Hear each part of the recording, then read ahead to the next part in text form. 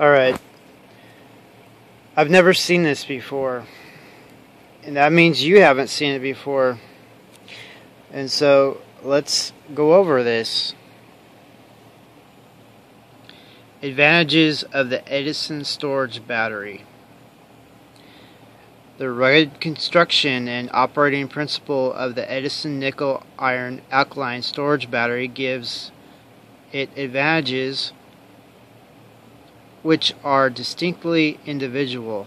Among these are: it is light in weight, its nickel-plated steel container is unbreakable, it may be left standing in any state of charge without injury, it may be discharged to 0 voltage without injury, it may be short-circuited without injury, it may be overcharged without injury.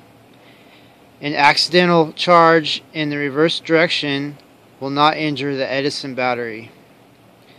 It is entirely free from ordinary storage battery diseases. Freedom from corrosive acid fumes permits its installation in close proximity to employees and to delicate apparatus. Its electrolyte cannot freeze. Its electrolyte is a preservative of steel. It increases in capacity during its first 2 years of service. It requires no internal cleaning, the active materials being held securely in perforated nickeled steel tubes and pockets. Its cells are hermetically sealed except for the single filler opening, indicating conclusively that no plate renewals or other repairs are needed or expected. No frequent hydrometer readings are required. Its tray assembly and cell connections are extremely simple. It requires no spare parts. It does not require weekly equalizing charges. It requires no renewals of separators throughout its life. Its life is so long that its annual depreciation figure is considerably lower than that of any other battery. So let's check out this cutaway. Edison nickel iron alkaline storage battery. Rugged steel container. Hard rubber sheet insulation. Increased space for solution. Corrugated steel spacer spot welded to steel container.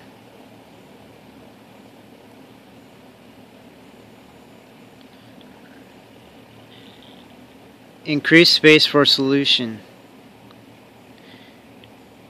Hairpin insulators.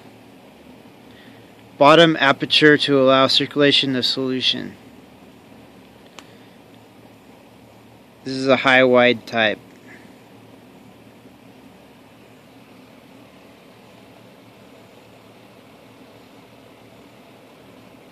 So this gives you terminology. It gives you a good overview directly from the Storage Battery Transportation magazine. But they're pretty rare. So there you go. I hope you enjoy this, and if you are interested in Edison nickel iron alkaline storage batteries, do subscribe to my channel. I'm going to be making videos non-stop. And if you believe that, I got a bridge to sell you. No, really, I need to make videos and grow my channel. It's getting bad. It's getting real bad. So, at any rate, thank you for watching, and Ask questions. I need some more questions and stuff to make more videos.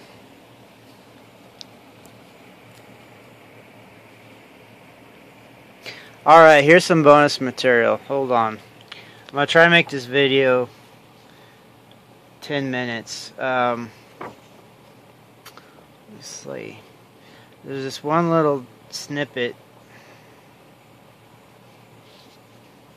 It's pretty interesting.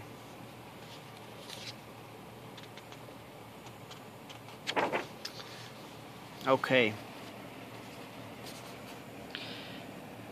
Search for oldest battery narrows down.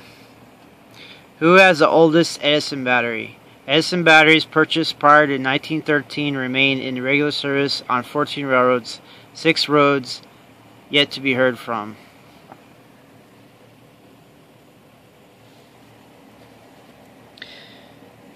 The search for the oldest Edison storage battery in railroad service is beginning to narrow down. When Mr. Edison became interested in the subject, the first step was an investigation of the early sales records, which disclosed that 40 railroads had purchased Edison batteries prior to 1913. Mr. Meadowcroft's letter, reproduced on this page, was then mailed to them. Replies have now been received from 34 of these roads. 20 have retired their old batteries. 6 are yet to be heard from, and 14 as follows. Report batteries remain in regular service. Baltimore and Ohio. Chicago Great Western. Chicago, Milwaukee, St. Paul, and Pacific. Denver and Rio Grande Western. Florida East Coast. Fort Worth and Denver City. Illinois Central. Missouri, Kansas, Texas. New York, New Haven, and Hartford. New York, Ontario, and Western. Pennsylvania. Southern Pacific, Union Pacific, Wheeling and Lake Erie, Great Northern. Final verification, of course, awaits replies from the remaining 6 roads, although it is doubtful whether any of these have earlier batteries in service than those already reported. In the A8 type, for example, which is earlier than either the A8H or the A8 height and width. One road reports that it has in service a battery consisting of cells numbered from number 1 up. In this type, this battery therefore consists of the first cells manufactured. It was purchased in March 1911 and thus is now in its 20th year of service. Another road makes an interesting comment that it still has in service the battery purchased for the first car which we equipped for electric lights. So I kind of messed up here. A8 is height. It's height. A8 HW is height and width. So the A8 was the first, which means there wasn't any extension. When you have the height, it means it's higher. It has more capacity for electrolyte, and the width, it means it's wider, height and width. So there's higher. The height has increased height and increased width. So see how that's wide? It's not a square on top. It's more of a rectangle. That would definitely be at least a width, and it'd be stamped up there on the top what it would be. I have examples. I'll show you in another video, just not right now. Edison nickel iron storage batteries are economical and dependable in car lighting, multiple unit control, gas electric rail car signaling, motive power, and other railroad services. Edison Storage Battery Company, Orange, New Jersey. What I mean by car lighting is railroad car lighting. See if I can get this letter in here.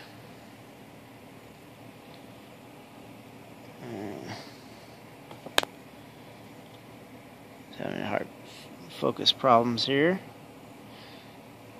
Come on. Kind of a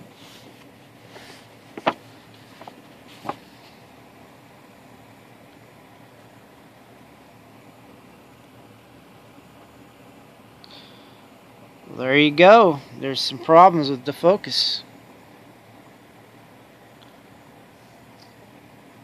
So I'll just read it off the page here. Cable address, Edison, New York.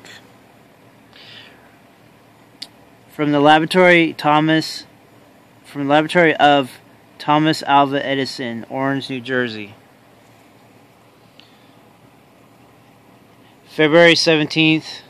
It's not focusing. I'll just read it to you.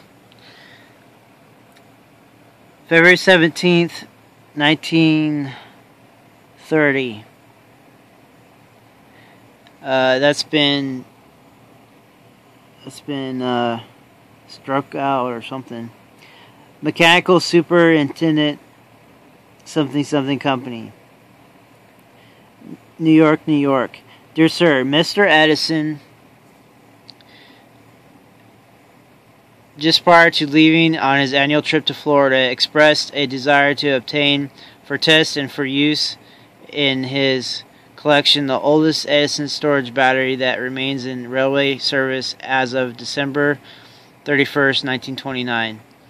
To whatever railroad may have it, he has authorized us to offer a new Edison battery of like kind in exchange.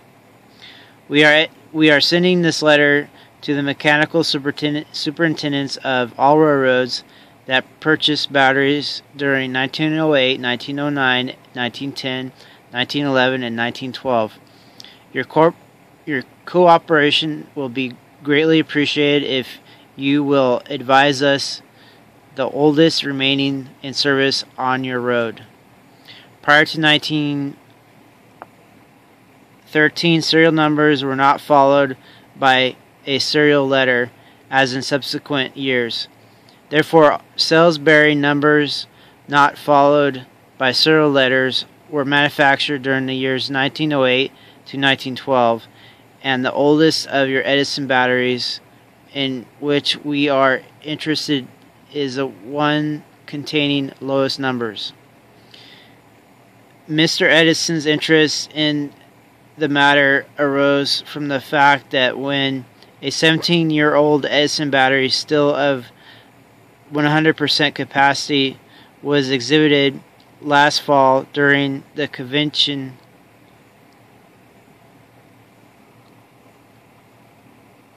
convention? Yeah, during the convention of the Association of Railroad Electrical Engineers, railroad men who saw it remarked that they knew of numerous older Edison batteries that are still in service. We sincerely hope that you will be sufficiently interested in Mr. Edison's offer to cooperate in this undertaking. If there is any further information that would be helpful to you, Mr. J.L. Hayes, Manager, Railroad Department, Edison Storage Battery Company, will only be glad to furnish it. Yours very truly,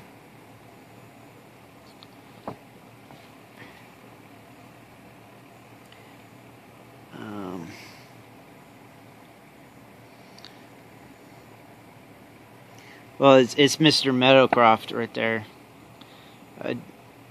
He was a major player for Edison, major assistant, so I should be more familiar. Assistant to Mr. Thomas Alva Edison. So anyway, there's a lot of players, a lot of characters and stuff. So anyway, I hope you enjoy this video. We went over advantages and the age, the major fundamentals of the Edison nickel-ion alkaline storage batteries. So okay, well, you know what to do if you like this channel. Thank you very much.